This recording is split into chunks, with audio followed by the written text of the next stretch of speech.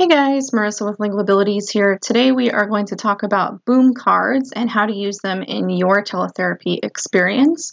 There are a ton of great resources on here, both free and paid, for teletherapists in speech, OT, special education, English teachers, anything that you might be doing. So they're called boom cards. The website is boomlearning.com, just www.boomlearning.com. And when you sign in, this is what you will see, your profile page. So you can go in and make classes for your students. You'll have a library of cards, and based on what you assign people, you can actually see reports. So first I wanted to show you what it looks like when you have classes. When you first get started, you won't have any, but I did create one just to show you what it looks like. You can add students. And so when you add a new one, you can put in whatever their name is going to be and create a password for them. Now, then when you have this person created, you can assign them to different activities. You can give them a password. You can look at reports of what they've done, and then students can actually log in with this information. When you get to the login page, there's, students or teachers or makers, people who are making cards, so that you can actually see what they're doing, kind of like a homework activity. So that's really nice. So just to see what it looks like when you assign a student an activity, you'll have to have something in your library, and I'll show you how to do that. But essentially, you can come here to assign, and then all the things that are in your library or things that you might want to search for. So for example, let's go to special education. And let's see what I have in for the K sound, if anything will come up here. Okay, great. So I've got K and G minimal pairs. This is a free resource that I found from Badger State Speechy. I'm going to assign this to my kid. Okay, and when you're done, all you have to do is click out. And then you can come to see, I believe in the report, yes, all the things that they have been assigned. Now, you will see in recent plays what they've done if they've actually played it, but this is just a test student who hasn't done anything yet. Nobody's got this information, so there's nothing that's going to show up. But if you did, that's where that would be. So you can come back to your classes, see all the students that you have. You can see that this one has been assigned as a class, this language practice for middle school, but hasn't been assigned anything specifically to them.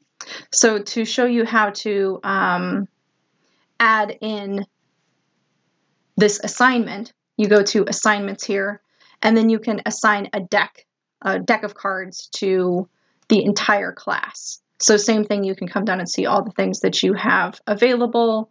I've made some folders, which I'll show you how to do in here just a second. But let's say, okay, everybody's going to do this Valentine's activity coming up here on Valentine's Day. So let's add that. We go back to our classroom.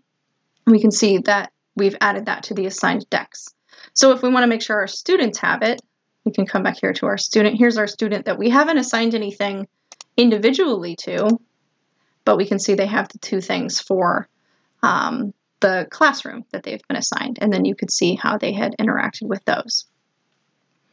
Okay, and then you can also access reports, just as we were looking. If you want to look at the reports, specifically by a deck, let's say if we wanted to look at this synonyms and antonyms thing, you can see all the students that you have. They've never interacted with it because they don't actually exist, but then you could see, some percentages for progress, which is really nice. So to go get you some decks, you go to library,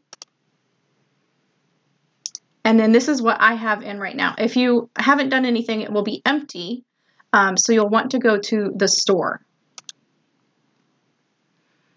And the cool thing about this is you can search by subjects, or you can just search by something that you're interested in. Let's say we want to look at plurals today, and you can see all the different things that are created for plurals.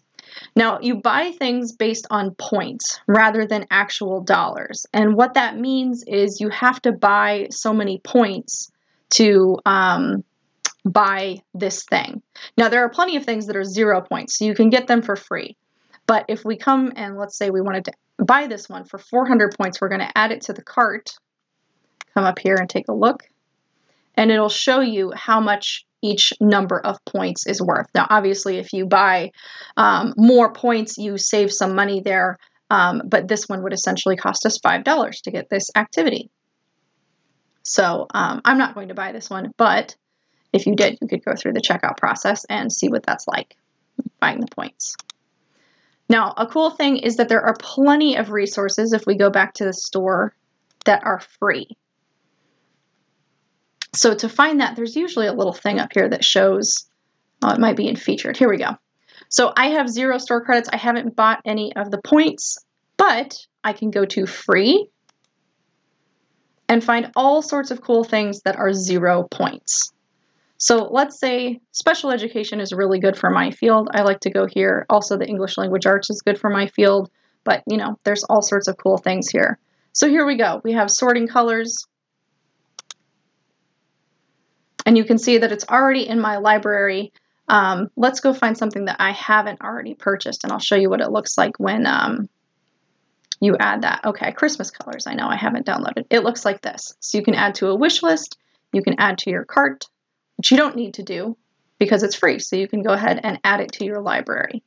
And it'll just ask you, okay, if you want to do that, and add it. So you've bought whatever you're interested in. Hopefully you've taken advantage of all the free resources that there are. I mean, it just goes on for pages and pages and pages. It's really quite great. Then you can see all the things that you've downloaded or purchased or created in your library. So here, these are just ones that I just added. I haven't organized them or anything. And we can see that Valentine activity is the last one that I added. Now, if you purchase anything or you create anything in the studio, it will come up here in your decks.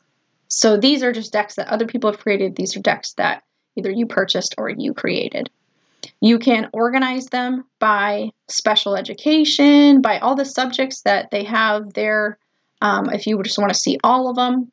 And then another cool thing is that you can actually create folders. So let's say that we wanted to create a syntax folder. I've got some cool syntax activities that we can add. You'll see that it will pop up in your list of folders. And then if you come to unfoldered, these are the ones that haven't been organized yet. You can drag and drop them into whatever folders are appropriate. So we've got a synonym here. I'm going to bring this over to vocabulary. You can drag and drop, and it will disappear from your unfoldered folder because now it is in a categorized folder. So same thing, we've got idioms. Why don't we bring that over to figurative language? And you can make your categories or your folders whatever you want them to be, just so it's a little easier to find. And then similarly, when you are assigning to your kids, you know, you can come here and assign them based on, oh, that vocabulary that I was just in. Here's the synonyms that I was looking at. I'm going to assign you synonyms. So that's a nice use of the folders. Then if we come here to reports, we see exactly what we saw before. In the classes section, we can see what people have worked on, if anything. If we pick on another one, it will add it here to the list, and then you can print that and have this information. Really good for progress reports. So another video, we will go over the studio and how to make boom cards, but I wanted to show you how they work. Last thing, I will just go ahead and pull up for you what it looks like when you're playing. So if you just click on it, you'll actually see the activity. Now, some of them are self-correcting and will show you what the answer is supposed to be or say, oh, that's wrong. So for example, let's see if this one self-corrects. Trying to find the synonym for admire. I know it's not ignore, and it'll tell me, nope, that's wrong. Okay, well, maybe it means respect, and I get a yes. And then we just go straight to the next one. So once we finish this and get to the end of the cards, it will tell us how well we did. You know, we can just skip through cards if we're not interested in that. If you click an overview, you can see all of the cards that you're going to come through and the total number of cards here, 11 that you have. Some of them will have some noise like a little ding if you get it right, but some of them are silent. So just check that out. That's what it looks like. Each one is a little bit different. You know, if we come over here to this listening to descriptions one has different text, different pictures that people have put in, and some of them are going to be these like multiple choice things. Other ones might be a game activity. Let's see, for example, that Valentine's one that we had would be a good one to show you if I can find it now. Here we go. It's a drag and drop activity. So drag and drop is really fun for telepractice. The kids can bring over, these little things, and you don't even have to use it for a math activity. You can use this as a reinforcer, just to do something fun for Valentine's Day. Submit it and see if you got it right.